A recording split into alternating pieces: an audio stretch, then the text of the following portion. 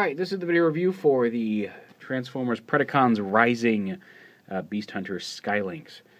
Now, I know some people have some issue with the name, and I get that. If it's that big of a deal for you, you can always get the Skystalker figure, which is the same mold as this, just in like a light blue and like a lighter blue, different shades of light blue. I said that way too weird, but whatever. This is a Target exclusive. I picked it up. It wasn't one I had planned on picking up. I didn't have a version of this mold previously.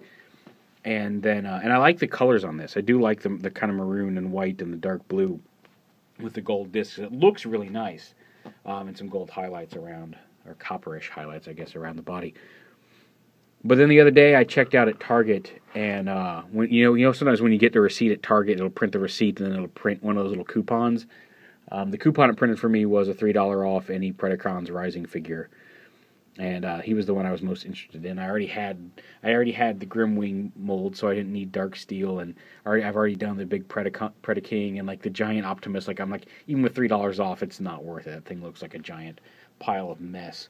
So so I got this guy. He was one of the ones I was interested in having anyway, and at $3 off. And then I went in and they were on sale at Target, so they were on sale, and then I got $3 off of that.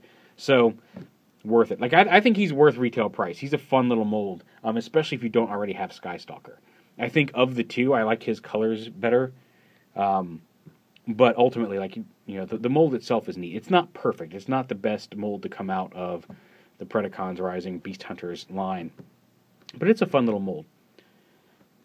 And you see he's a little dragon, and actually he's got the 4 legs and the wings and kind of crouched down. I love his head. I do love his beast mode head. His robot mode head is a little blank, but his beast mode head is neat. I do like how his robot mode head kind of forms, like he's got these little things right here. It looks like he could have like some little fire launchers in his mouth from his robot mode head. But we'll get to that a little later on. He does actually still have a waist swivel from Transformation, which is kind of neat to see a waist swivel in beast mode. He does have these launchers in his wings, and basically you just pull up on these white pieces. And I'm not doing it fast enough. My fingers are a little too big to really pop it. But it'll launch the disc out of his wing. It's just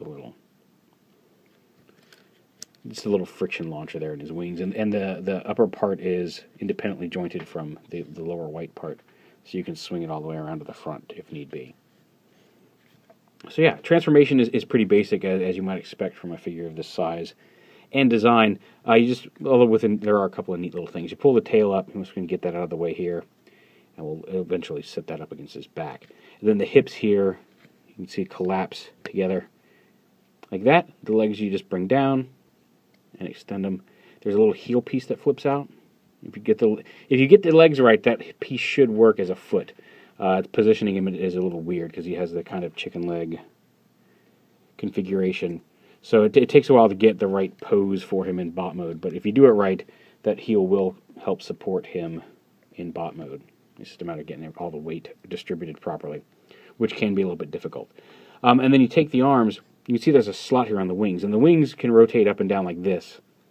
And then what you want to do is line that slot up and push this up into that slot, and then you take this whole wing assembly and then slide it even further down. So that if you do it right, that peg ends up coming right out of the center of the wing. You can see now that it's right. So if you do it right, you're still able to rotate it, because now it's just rotating around the pivot point where the shoulder is, which is neat. So again, push that up, because like I said, if you don't do it right, you're going to end up pushing. This will end up sitting in the pivot point, and you can't do it. But if you push it, everything snaps together. You'll know you've got it right when you can freely move the wing around that post without any resistance or any risk of damage. The hands, you rotate this around, flip his hand around. You actually want to rotate this upside down and up around into the shoulder, and it just kind of sits there like some back of the arm greeble as his hand flips out. And same over here. Kind of flip it so that ball joint sits right up in there. And there's the arm, and then the head. You have to kind of hunch. You bring this down as well as hunch the whole body, upper body over, and then his neck kind of comes down, and you see how it compresses into the body like that, and then the jaw opens up, and then the head flips down, and then this chest panel comes up. His lower beast jaw kind of sits inside the chest. He does have a neck swivel, so you can actually still turn his head from side to side. You sink that down in there, and then you just rest the tail up against his back. And after that, it's just a matter of weight distribution. You can certainly pull the launchers up. Having the launchers facing forward makes it a lot easier. With the launchers facing forward, a lot of the weight goes onto his toes, and he's not nearly as back heavy. So you can do that. But I don't like how the launchers look facing straight forward. Because one, they won't face straight forward unless you bring the wings out. And I like the way the wings come out, but I'm just not a big fan of how the launchers face straight up over his body. I do like, you can fold these down. Like I said, I do like the colors. You can find some balance if you use those heel pieces properly, again, like I was mentioning. You just got to find the right balance point. You can have the wings sitting back a little bit, and that looks okay.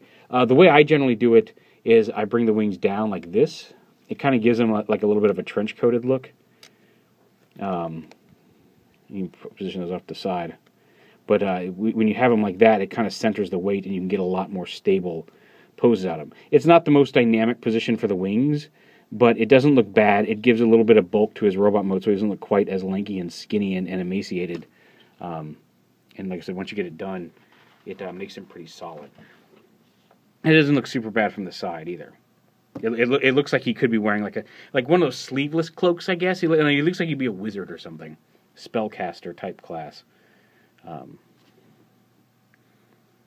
yeah, it's all personal preference. Like the instructions show him with his wings up and out, and there's some neat poses you can get with that too. That's just my preferred method of balancing the weight and getting some actual pretty decent posability out of him without worrying about him toppling over. So, but yeah, there he is. He's a Target exclusive, but there is Predacons Skylynx. He doesn't look anything like he did in the show. If you watch the movie on Friday night, he's actually much bulkier. He may even be bigger than Darksteel in the cartoon. I would love to get a show-accurate Skylynx out of him because I thought his design was really awesome in the movie itself.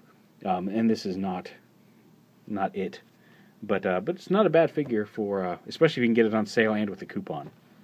But yeah, there it is, Predacon Rising Skylynx.